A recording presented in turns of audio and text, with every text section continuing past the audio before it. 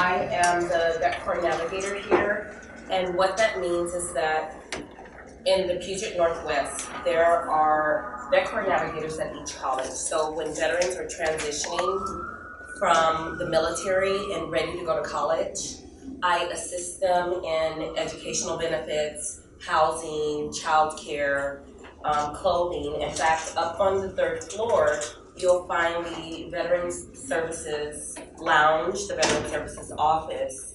We have a closet for people looking for clothes to wear, baby food. We get a lot of donations, and we recently had a pop-up food bank that had over 50 participants here. So that really was enlightening to me. I didn't see food insecurity as such a huge need at this time. I've been focused on homelessness, and I do a lot of initiatives in grassroots in Bellevue and in Seattle because homelessness is not seen supposedly in Bellevue, but regardless, anyway, so I'm a U.S. Army veteran. I served in the Army for the Golden Knights and Blue Angels. I was a nurse for them while they were out practicing and jumping out of planes, and I was terrified because I was 17 years old. My dad had to sign for me to go. I was 15 when I went in the Army. I took that first year to do my medical training, and then I was put out in the workforce. I was in Yuma, Arizona. It's absolutely gorgeous, wild Mustangs, a beautiful experience, and then I got deployed. Yeah. So I said to my commander, you know, I'm thinking about not getting deployed and maybe I'll just get pregnant, but you guys can't send me. And then I realized I could get killed in Fifth Ward, Houston, Texas, which is where I'm from. So I said, get yourself together and get deployed and do what you signed up to do. So I went to Bosnia during the ethnic cleansing between the Bosnians and the Serbians, and it was a really intense experience because there were landmines on either side of our vehicle. We had vehicle rollovers, we had explosions. You experience a lot when they tell you to pack up your bag and get ready to go, and you don't know when you're coming back. I'm single, I don't have kids, and that's something I thought about my future. Is this where I will continue to be? And what is tomorrow going to look like for me? So, needless to say, when I got out of the military, I was diagnosed with PTSD. It was a journey because initially they said, well, you're possibly bipolar, or maybe it's just anxiety. So it's a lot of trying to figure it out, and there are a lot of pharmaceutical drugs, and when you're working with different drugs and chemicals, it affects your brain, it affects your mental status, it affects the way you view the world, and I realized that I was not growing within the VA healthcare system. So I found a new way to live my life. I changed what I ate. I became a vegan. I ate less meat. I stopped taking my drugs with the assistance of mental health professionals. And I started to grow. I transformed. I became a yoga teacher. I'm also a registered nurse.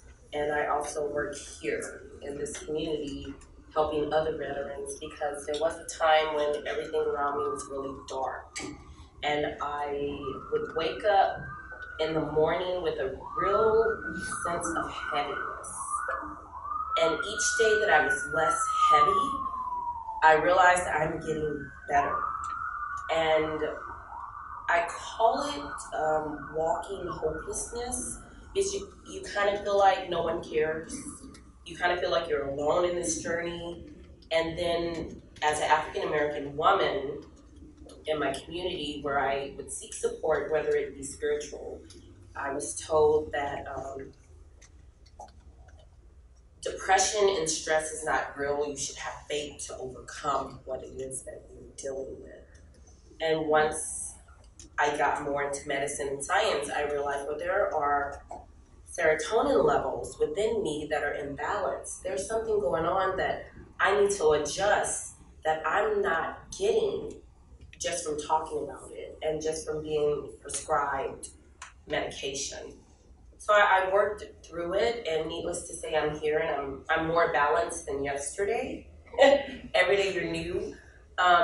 And I still have trauma and things that I'm dealing with, but I've gotten busy, and in my community, I am on the Bellevue Diversity and Inclusion Board, where we give advice and initiatives to policies and procedures being made in my community. And I teach yoga over at the Mac Center and in downtown Seattle, and I'm at peace now with my journey. So I'm not quite sure what this should look like, but I thought it should be a conversation that was intimate and where we could be raw. This is a safe space where you should feel free to express yourselves and ask whatever questions it is that you may have so that we can overcome certain thoughts or ideologies that we have about military veterans, about women in the military. I woke up this morning very raw when I turned on the news and I saw that there was another shooting in California, and I called my mom, and I'm her primary caregiver, and I said, Mom, I have this sense of fear in me, and fear is false evidence appearing real.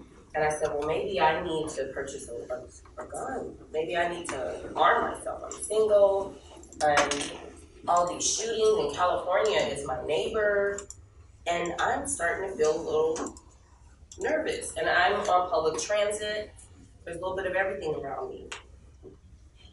And then I realized that whether it's on the streets of Seattle or whether it's on the streets of Iraq,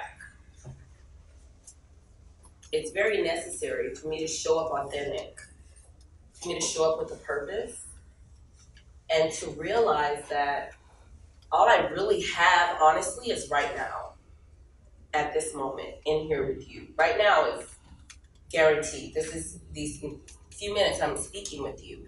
And there are a lot of people who don't identify as veterans in this community and don't take advantage of 50% off their tuition because they don't want to be identified as someone who has PTSD, someone who's dealing with mental health issues. And it's very rampant in our community right now, and people are afraid because they don't see the support and they're walking hopelessly. So I've taken up enough of the conversation, and I will let Tiffany speak, and I think I'll have a seat and get a bit more comfortable. There's water provided. Very nice. Thank you so much. Yay!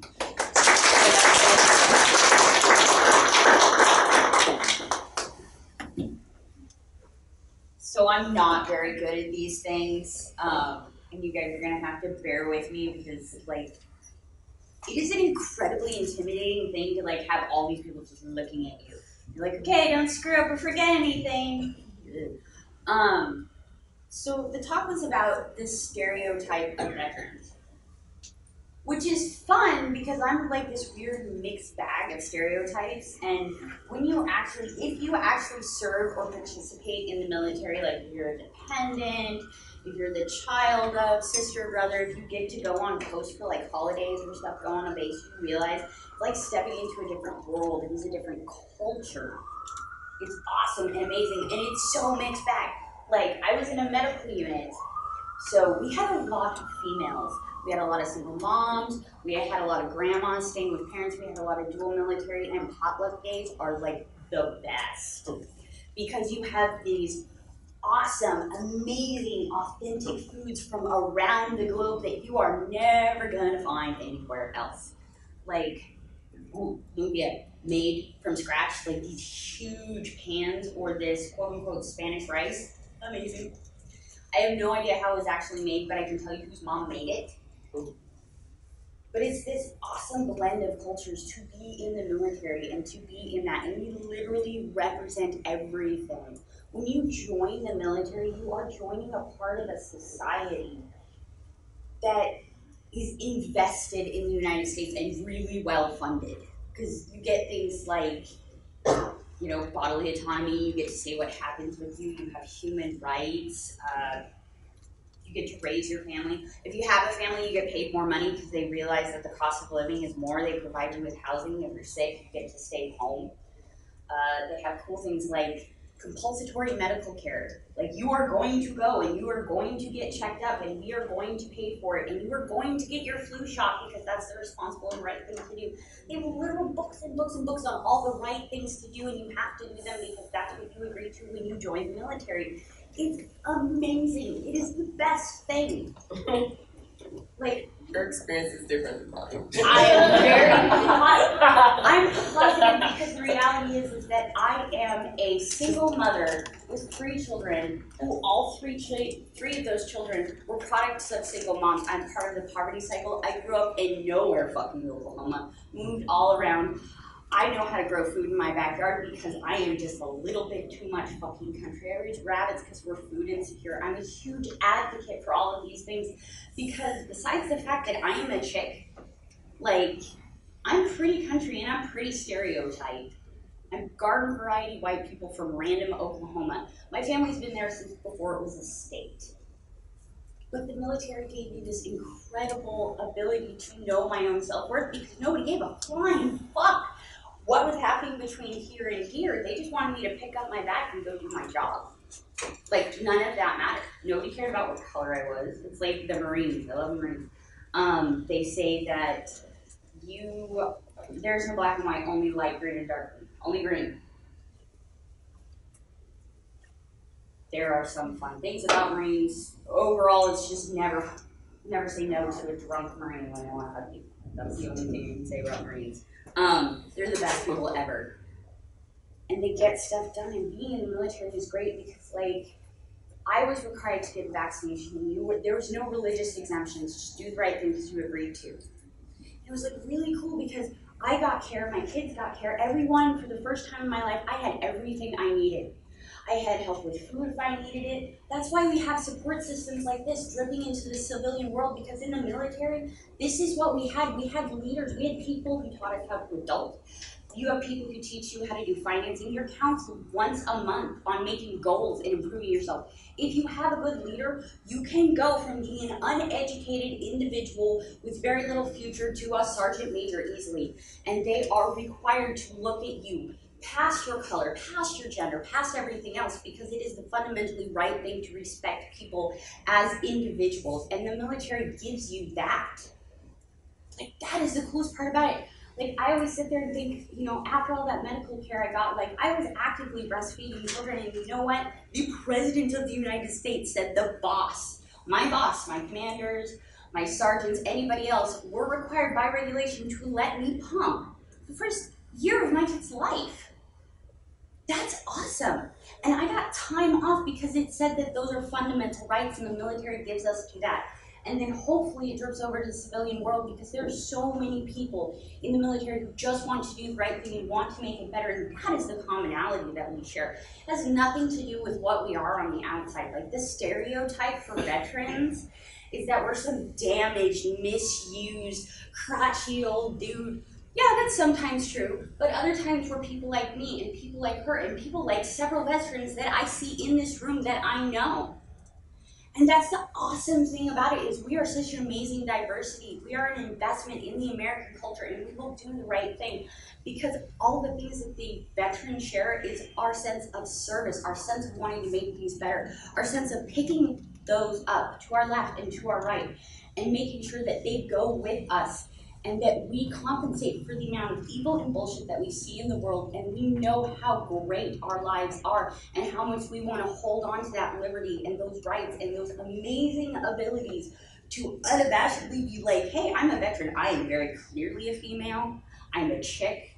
That has nothing to do with it. And the cool part about it is all the things we share don't have to do with our outside things, but the things that are important to us, our like sense of community, our sense of service, our sense of wanting to be good people and have people be good around us. That's what stereotype of veterans is. So since this is a conversation, I didn't want it to totally evolve around us talking to you. So at this time, I think we can open up the forum for hello, welcome, y'all. I didn't know if like you were just speaking individually. I didn't know what to ask. No, come up here. Excellent. So do you guys have any questions either for us or First, you I'm want gonna to wait after Chantel? Yeah, I'm gonna introduce myself Okay, real quick. Sorry, no wait, guys. My name is Chantel DeShutter. I'm the president. I'm the president of the Student Veteran Union, and I served in the United States Army for 6 years active duty. Excellent. Welcome to the conversation. Mm-hmm. So I was just opening up the floor. I've spoken. I don't know if everyone history, and I'm sure everyone is. Go ahead. Why don't you come sit up here? No. So I recently met a vet who I heard someone say thank you for your service. And I know from just talking with this person that they had a very difficult time. And so they don't like to hear that. How should we address people? Should we assume we should say thank you for your service when we hear that because we think it's a polite thing to do and a lot of people like that? But that's something that I hadn't heard before, so how do I navigate that? How do I respect people who, upon meeting them, may or may not appreciate that, hearing that? Okay. I'll answer that. So, well, personally, I don't have a problem if someone was to come up to me and say, hey, thank you for your service. I feel like there are other things going on in this world that, for me to get just butthurt about that, it just doesn't make any sense. But as far as how to navigate or how to approach somebody, you know, like how to address them, like if you want to thank them for their service, like not to say thank you, but I mean, I guess you can show it in a different way, like, hey, you want to invite me to have a coffee or, you know, something to that extent. I don't know. That's just something that, you know, perhaps I would try to do. So that's really funny. Working in this position as a core navigator, I have encountered individuals who are still dealing with their triggers. And it's a process. And that's another part of not identifying your experience, because a lot of soldiers were put in positions that in civilian world, they made choices they probably wouldn't have made.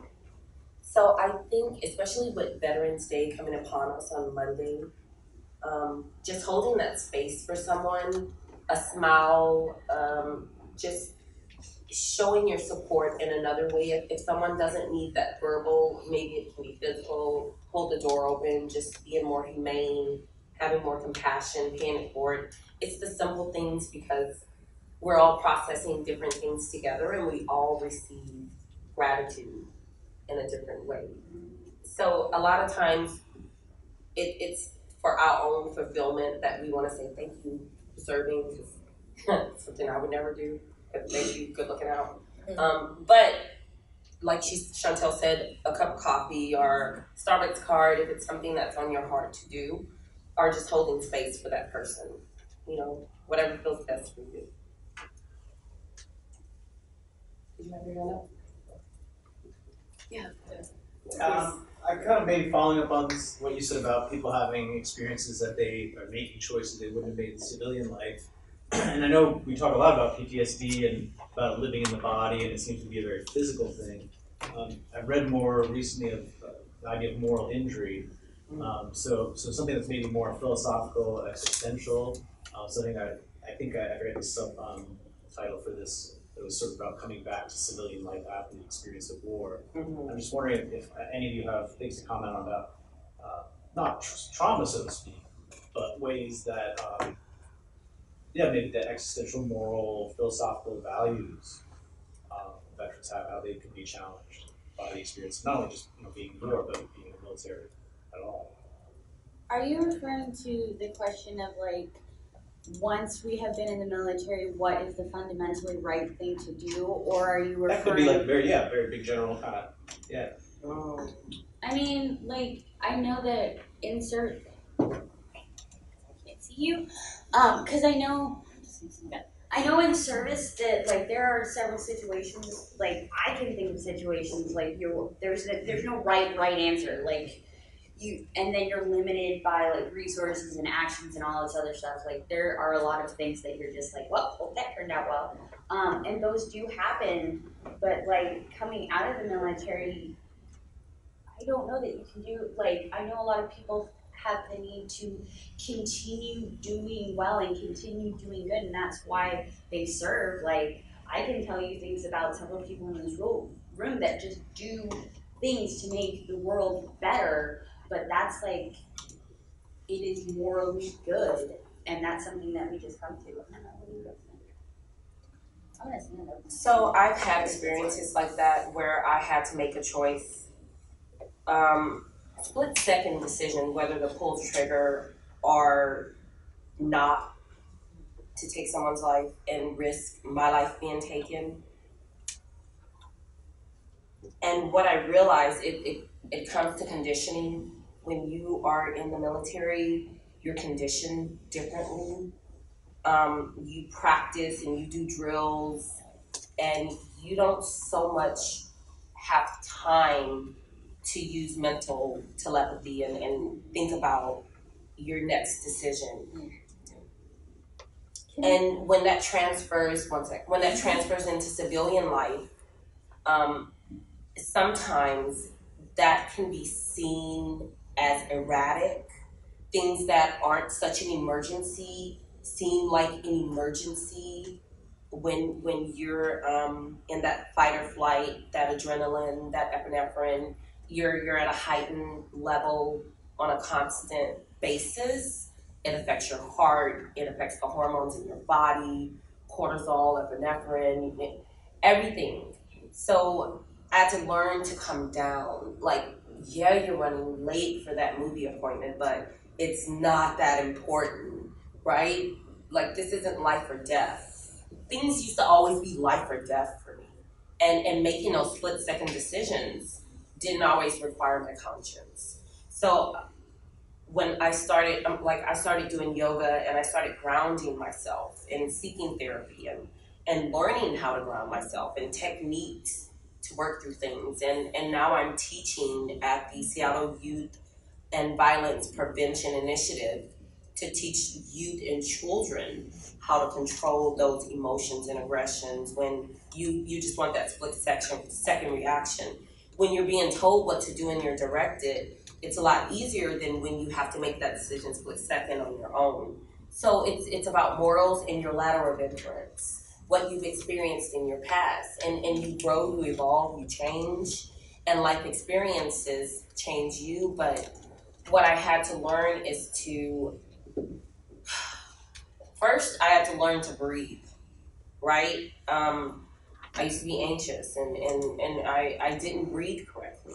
So I learned pranayama breathing, grounding myself, deep breaths, not so much of the harmful hormones being released and triggering my system, but controlling my emotions. I did a class on neurological linguistic programming where I wasn't so emotional and passionate about everything, which I still am, but I learned you scare people away with that, right? Yeah, you're passionate and that's great, but you have to meet people where they are.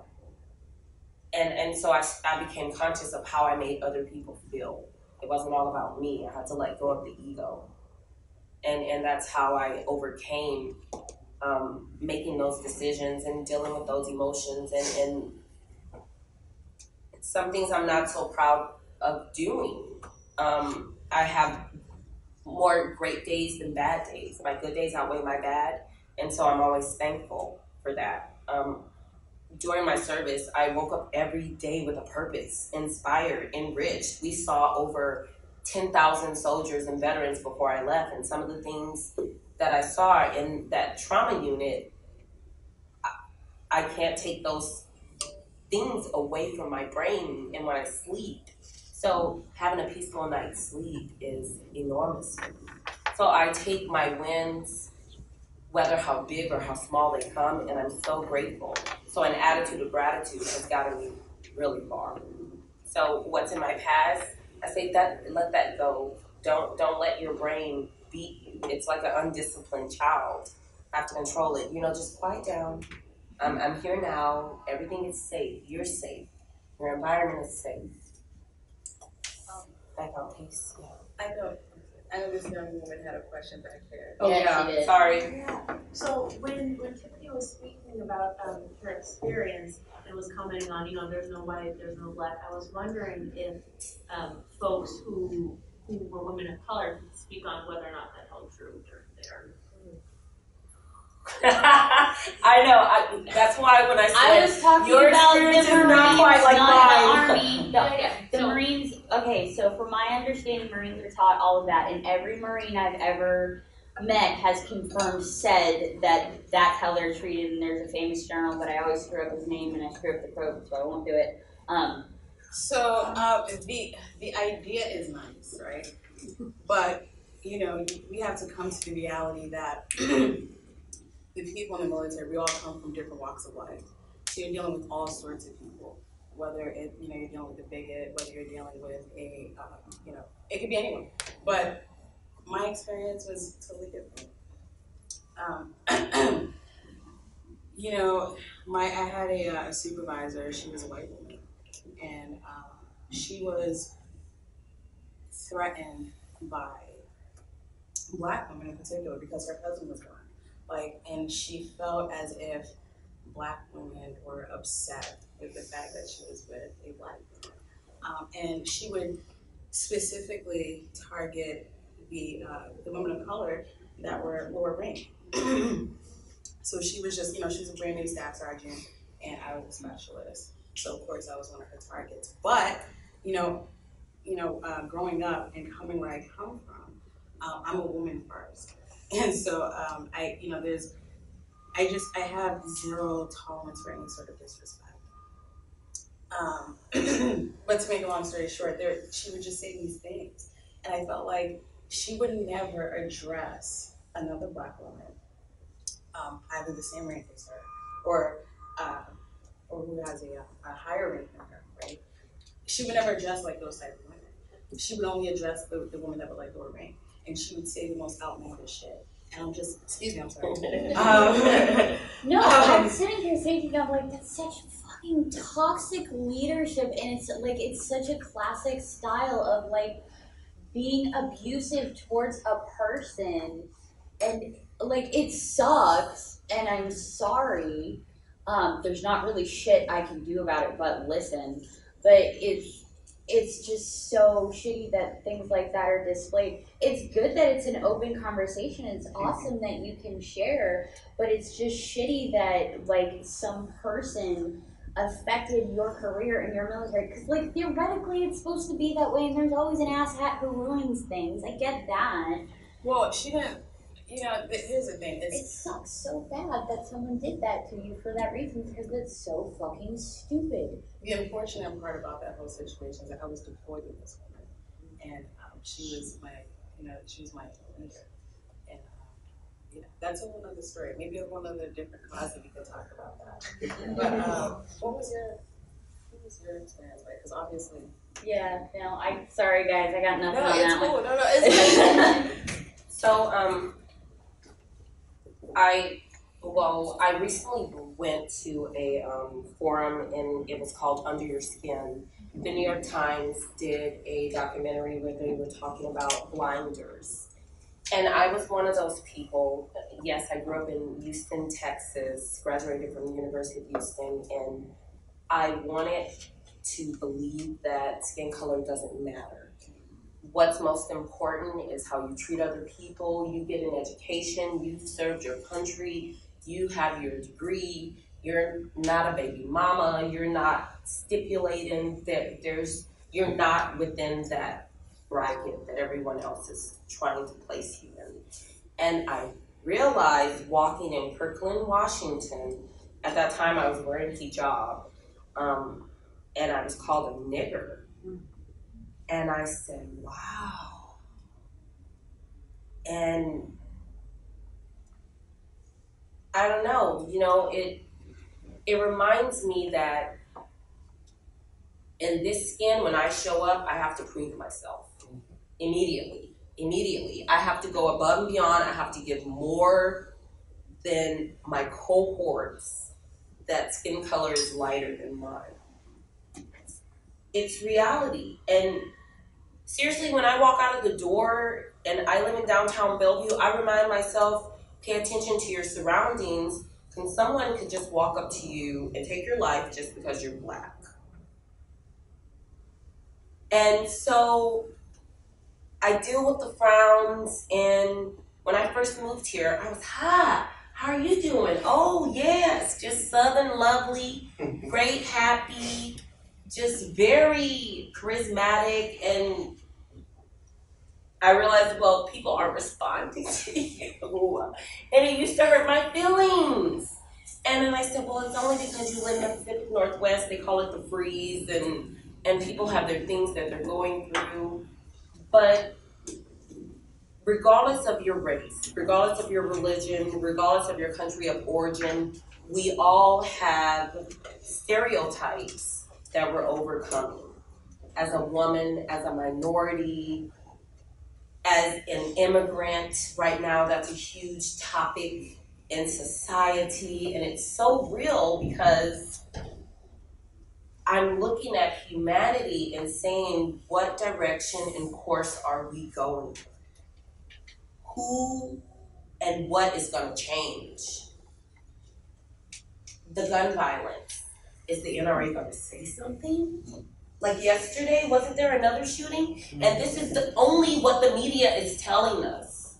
So what are we waiting for? A miracle? Who's the Superman? Who's going to step up? I don't know. I'm glad we're having conversations about this now. I'm glad that I'm comfortable and I'm no longer delusioned with my blinders on, thinking that I'm not being judged.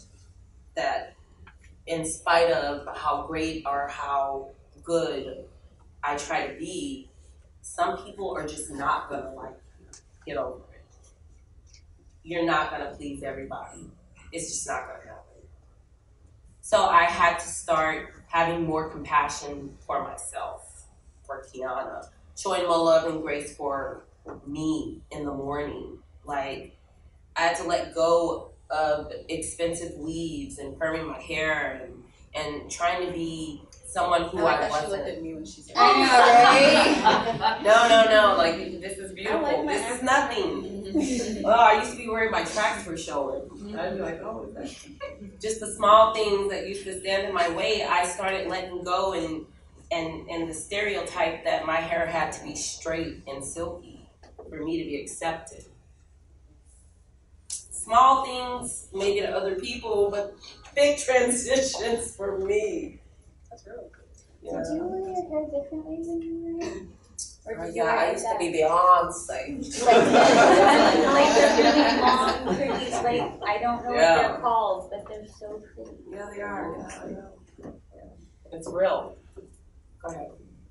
You mentioned that 50, well, I don't think you mentioned a number, but veterans get 50% off of tuition. Yes. There is a certain, you know that there's a certain number that are not identifying as veterans. Yeah. And not taking advantage of that. Yeah. How do you know that? Do you know what percentage or roughly?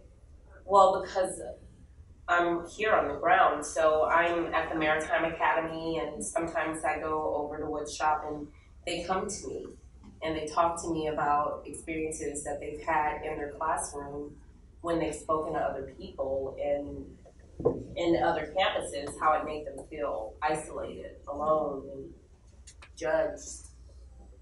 So I try to find resources for them if that's something that they choose not to do. And to me, I'm thinking, God, it seems so simple. Why wouldn't you? Right? Your GI Bill's exalted and you want to go back to school. This is a great opportunity. And each city, county, country, they all have different resources. Like in Texas, after your GI Bill's exalted, you have the Hazelwood exemption, which will pay for your tuition and fees for eternity. You can get your PhD. It's pretty great, but at the same time, you have to live in Texas. Before you join. Yeah, but don't you have to live there before you join the military? Yeah, you have to be a resident. You do. Yeah. A lot of, to answer the thing about the number, I know that you know, but like not just this school, but other schools, unless you're utilizing your GI Bill, sometimes even if you identify as a veteran, they won't steer you in the right place. So like it's a mixed bag of either you say that you're a veteran and then they just send you to the, like everything is, you should go talk to these people, and then you're like, but I need books. And they're like, no, go talk to them. Okay. Right. Or they're just like, oh, that's nice, you're a veteran, and you're not told about support programs, so it's inconsistent. And that's, I believe that's one of the reasons why we have a tendency like to group and community up so much, despite all of our differences. We're just like, oh, we network a lot. Yes, sir. I'm Brian. I'm a senior Army veteran. So before I came here, I was a little bit late regarding the whole stereotypes and whatnot. Regarding the shooting that happened last night, I was told that the shooter was a veteran. Now, when that was told to me, I didn't know how to respond, especially being so close to Veterans Day, being kind of like the local veteran expert in my group of classmates, and trying to kind of show them that we're not psychopaths, you know, we're not, especially a lot of people that know me, they know I came from combat MOS, and I'm constantly trying to tell them, like, I live with PTSD, you know, a lot of us do. How would you, because like when I was trying to tell them, it's like, for me to like tell them this, it's hard. How would you kind of diffuse that situation, diffuse, I guess, the discourse amongst veterans when they hear veteran now they're going to correlate with this recent shooting. They're like, oh shit. And that's how I feel all the time. And I'm usually kind of nervous saying that I'm a veteran since I got out because of that stigma of, you know, they're historically violent and, you know, we don't need war, you know, we don't, all this stuff. So how would you guys go about that? You know, unfortunately, because of the shooting that happened, there's always going to be that stigma surrounding it, you know, with veterans. But what's that famous saying, like, that one rotten spoiled apple doesn't ruin all apples? How does that? Doesn't spoil the whole bunch. Well, one bad apple actually does spoil one, but that's not the point. But what I'm trying to, right, but what I'm trying to say is, like, I get what you're saying. It's hard because that stigma's always going to be there. But like obviously, like we're not all psychopaths, and you just have to be straight up. Like I'm a firm believer in communication, and I feel like as long as people are just like, it's easy for me to say because I've always been like this, but to just be straightforward and to just be honest. Can I? Yeah. Okay, so I'm sorry, and this is gonna suck.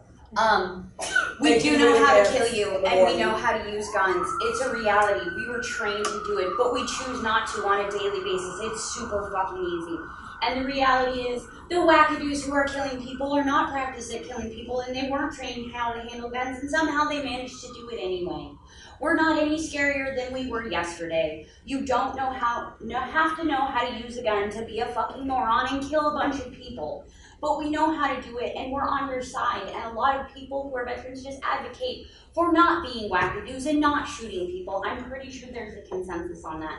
And it's a really, really shitty, hard, bad conversations with a bunch of people being assholes, but don't be scared. Please don't be scared of us. Sad part is a veteran's more likely to kill themselves than kill others. So that stereotype. Did you want to introduce yourself, please? I'm Dante. I work upstairs with the veterans. I know all these ladies. So just sit here and I'll be quiet.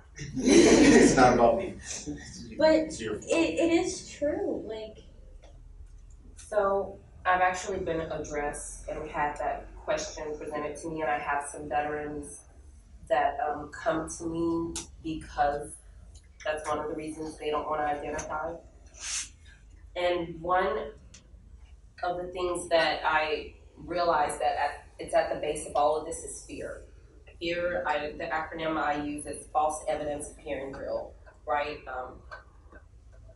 You can't, what I would say to my friends is that, you know, that's like saying every individual in this ethnic group are guilty of massacres and murders, right? Some people in this group have committed these crimes, but you can't be prejudiced. I have this sweatshirt and it says, prejudice is an emotional commitment to ignorance.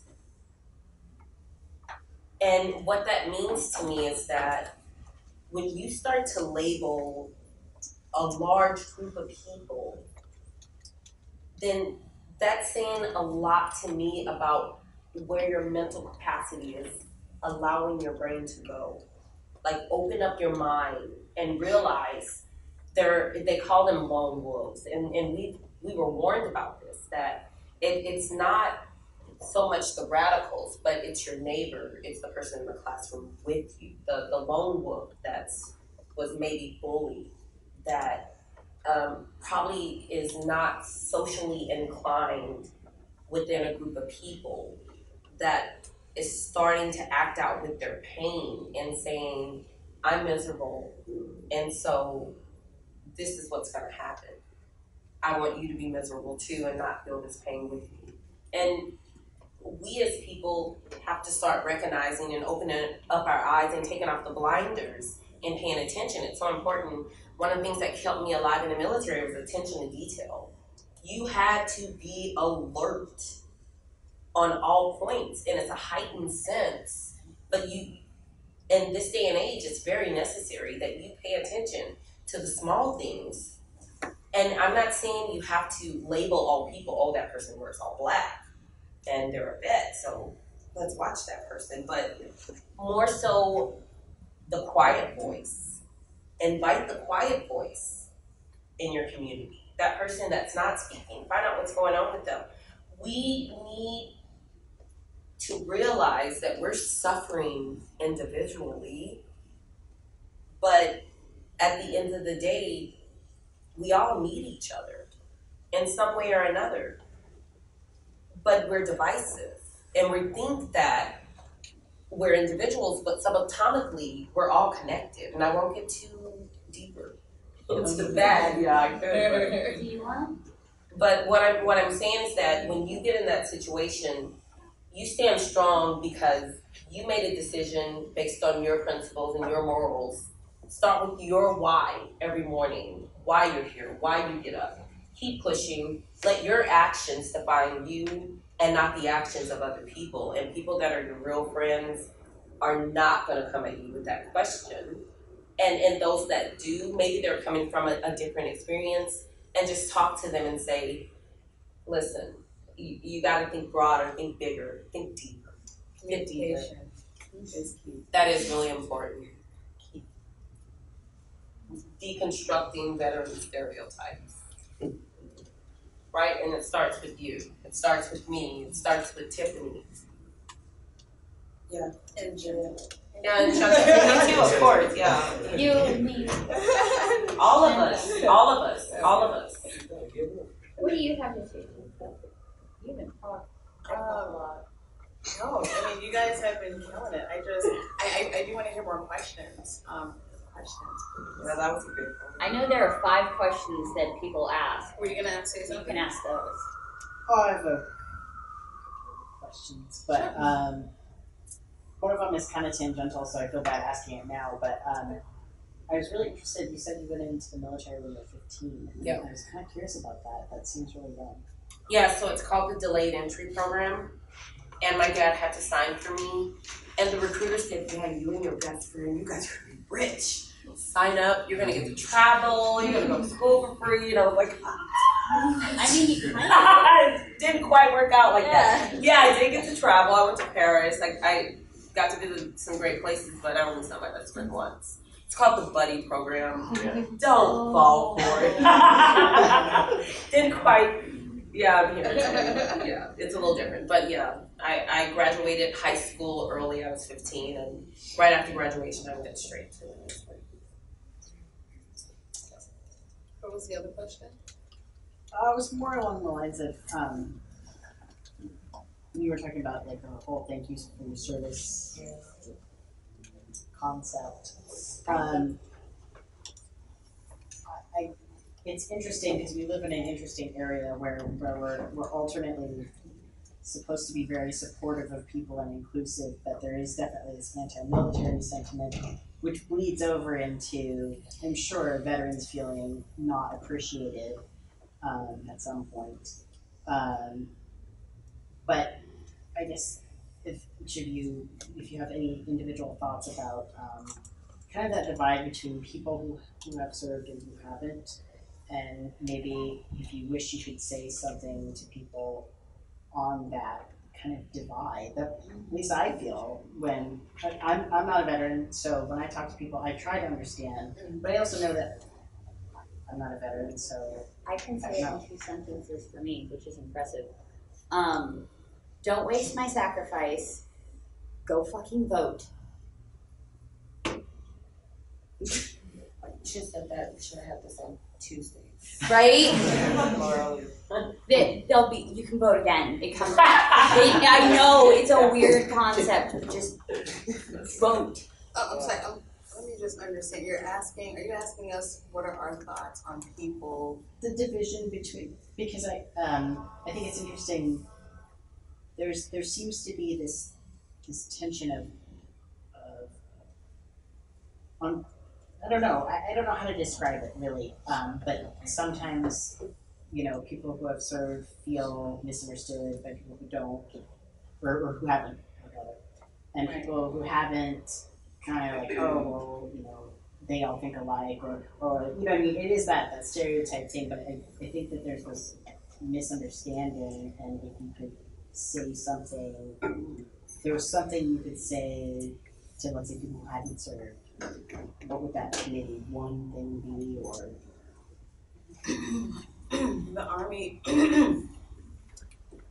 teaches you these core values, and one of them is discipline, right? Not a whole lot of people are taught discipline. I find myself oftentimes, like when I'm talking to my kids, when I'm talking to my boyfriend, there's a way that I'm talking that I feel sometimes like it's normal in the military, but it may not be normal in like the household. Because I can come off of maybe demanding or just, you know what I mean, but and I'm also, I realized, like, I don't have much patience. Like, as I've gotten older, I'm 32 years old, but as I've gotten older, like, my patience has, like, been running out. So, like, I feel like I just get short sometimes, surprisingly. But, which is why cannabis is a beautiful thing. But, you know what, people, I don't know, communication is key, and I'm also a very understanding person, so, like, their experience might be different from mine, but, like, if I, like, you haven't served, it's different. It's just a different lifestyle, and I don't expect you to understand. And so, like, I'm intelligent enough to come at you and communicate with you, on the level that you wouldn't understand what it's like being in the military. Is there, like, do you have an example of, like, just like how you guys talk differently than like us? Not Absolutely, yeah. No, give me a story. I'd go with that one. Like we're trained and we're like built up to be direct. So if we're talking to you, we hit you with something direct, and you want that compassion and empathy, but we're telling you exactly. We get to the point. It can hurt your feelings, but we're not trying to hurt your feelings. We're just cutting through all the bullshit. So, I don't know. I can give you stories. But and you swear a lot. Yeah. Not all of them. Go ahead. Is there was something 15 days for in combat versus those who take positions that aren't doing combat? Have you like intel? No. Not if you're an adult. Well, yeah, I feel like there's a unity. It's almost like a family.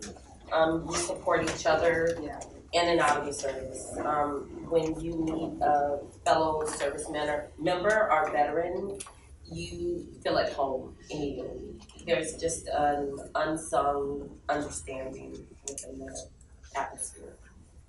I totally disagree with that. As a vet, I feel like there's a major difference between people who serve and vet among each other. There's like a huge kind of judgment just for anecdotal statement. If I can comment on that, Yeah. Being from the combat side.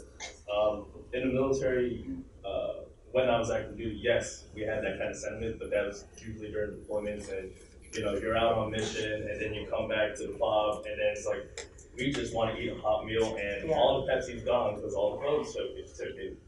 Sorry if I'm just saying all these acronyms and weird words. But once we got back from deployment, we started working with everyone else again, not secluded in our little cops, not in our little platoons. Yes. It got a little bit better, and it got a little bit more inclusive. And I would say, by the time 1 year after getting back from my last deployment, I didn't see what experience they had. It's combat patch, no combat patch. Either way, I'm gonna teach you what you don't know. You're gonna teach me what I don't know. Yeah. And then once I got out, it's cool, we're veterans. The only time I hold a special case is when I find someone that's also in the 82nd Airborne. There's a weird connection. Airborne dudes. It's oh, you wore that stupid ass maroon beret? Hey, they weren't that bad. They were that bad because my ex-husband had one. Did you have a question? No, I was just gonna go off what he said. Our language is pretty off.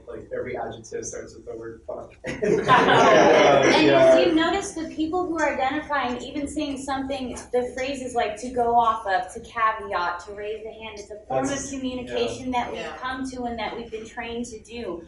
Even the rivalries that we have between branches and service and units, those basic psychology that's used to team us up together and make us whole people. It is an entire society that exists within a society, and we hide among you.